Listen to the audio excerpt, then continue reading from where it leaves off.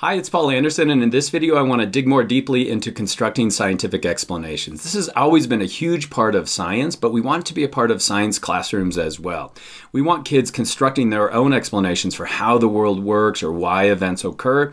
A really good way to do that is through modeling instruction, where students create their own and construct their own cognitive models or mathematical or computational models. It's basically how the world works. Now remember, this video is part of a series of videos I'm doing on scientific inquiry. I've got a bunch of resources, inquiry cards, and graphic organizers that go along with this. But when I was starting to work on constructing explanations, I had a hard time delineating between an explanation and an argument. What is an explanation? An explanation explains how it works. And what I mean by it is the natural world versus a science argument, what explains how you know. What was helpful as I was going through this was an article I read by Osborne and Patterson. I'll put a link in the description down below. Essentially, if you're using evidence to construct a claim or to create a claim that's somewhat in doubt, then you're probably doing an argument, and we'll talk about that in a later video. When you're coming up with an explanation, you're determining a cause and a mechanism for an effect that is not in doubt. What does that mean? Well, every explanation is going to have an explanandum, which is essentially what you're trying to explain. So if we look at these three questions, why did the dinosaurs die out? Why do we have seasons? And why do things fall? Each of them have an explanandum, which is that thing we're trying to explain. If we move those over to the right, we find that those are the effects, and those are not in doubt.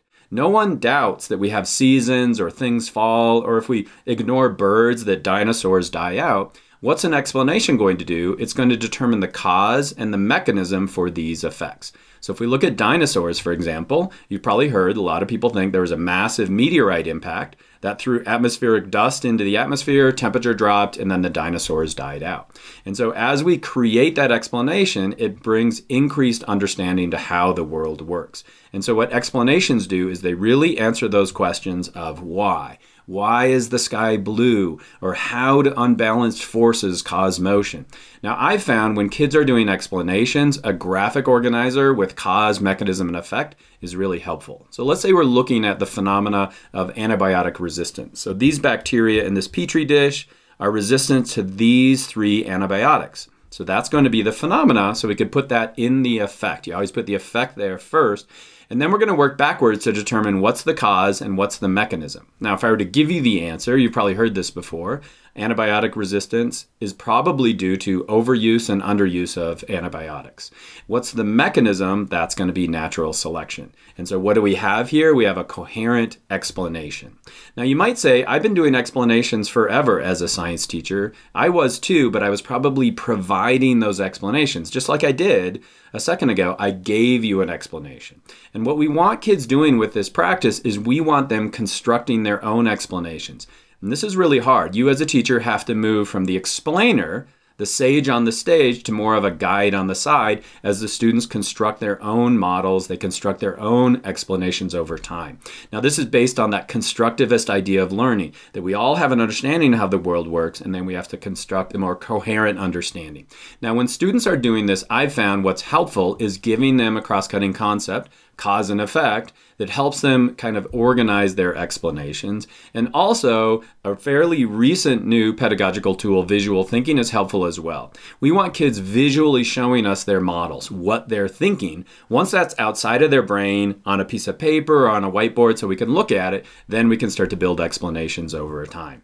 If we look at a rubric for what makes a good explanation, it should always have a cause. And then if we're looking at the model that you're trying to explain, you should identify the relevant components of the model, and then how do those connections explain, describe, and predict. These would be the elements of a good explanatory model.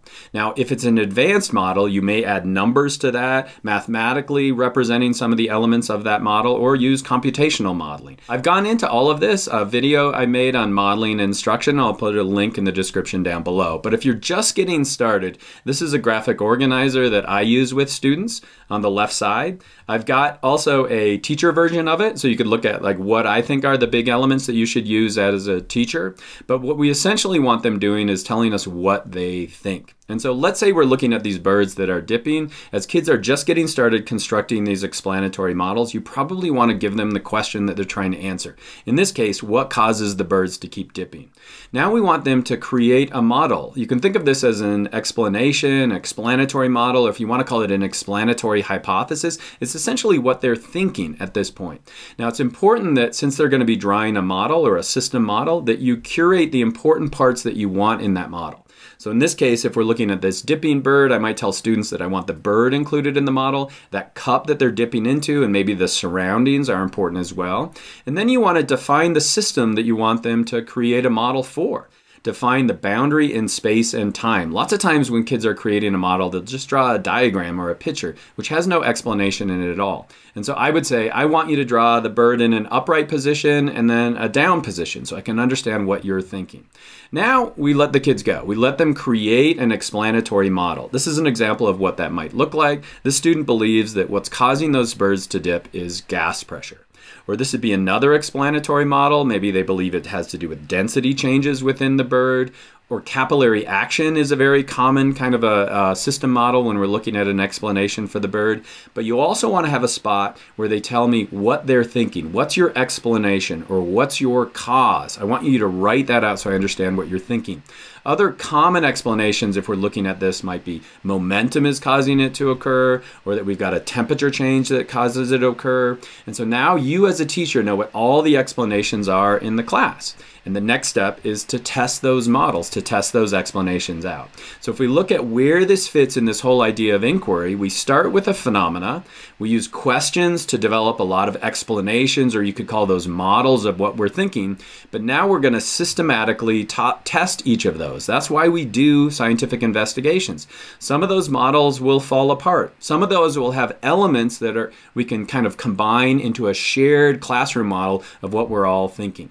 And this is how you can use inquiry in the classroom to construct models as we're all working together. And it also builds that sense of I'm invested if a student is testing out the models that's based on what they actually believe. Let me give you an example of this. I was using this phenomena. I was working with some teachers at American Community School in Amman. So this was a fourth grade classroom. And then their teacher, Jake Owens, what he did is create a driving question board where he put all of their questions up. He then put all of their models up, and then the students are systematically going through and doing investigations to test those explanations to see which ones are wrong and which ones are right. Nice thing about science is there's going to be one reason for why this occurs. And so we can all work together to find that one explanation. So that's constructing scientific explanations. It's what scientists have always done, but we want our students constructing that as well, and I hope that was helpful.